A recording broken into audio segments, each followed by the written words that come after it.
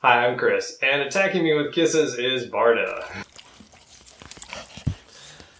Ah, okay.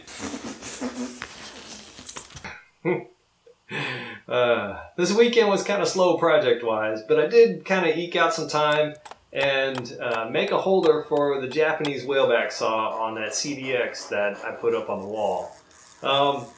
And this is why it takes me so long to finish a project.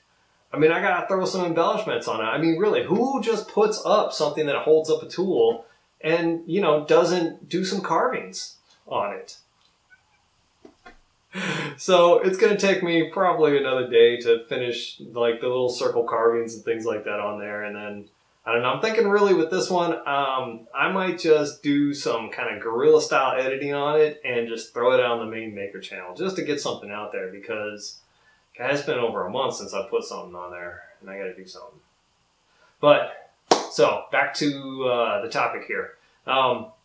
I've been reading the Anarchist design book by Christopher Schwartz, and one of the things that I found kind of interesting in the beginning of the book was that he mentioned that a lot of examples of classic furniture are furniture, you know, that you see in museums, and really that's furniture from the wealthier folks. I mean, that was really well taken care of, that lasted the ages. And that the furniture for kind of an everyday person was a much simpler design. So my question to you this week is, do you kind of have an example of that simpler design where you've made it and you're not like, oh man, you know, showing this off to your friends, but you use it every day? Like you spent, I don't know, an hour slamming this thing together with some really simple joints. Maybe, I don't know, you screwed it from the outside and it was made with scraps or whatever, you know.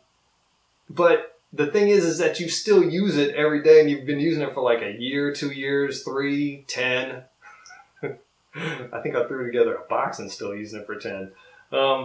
So if you don't mind, please leave in the description below, you know, a link to pictures or like a short little description of what you made. I appreciate you sharing it.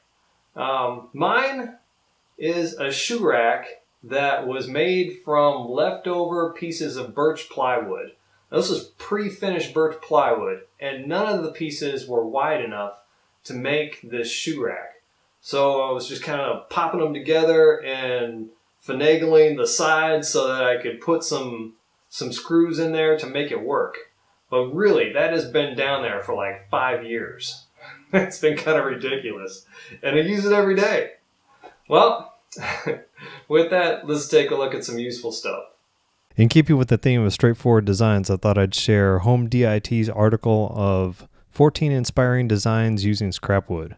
All these use simple joints and look like they can be put together pretty quick. Well, I'd like to thank you for watching, and if you don't mind, please like, share, and subscribe, and we'll see you next week.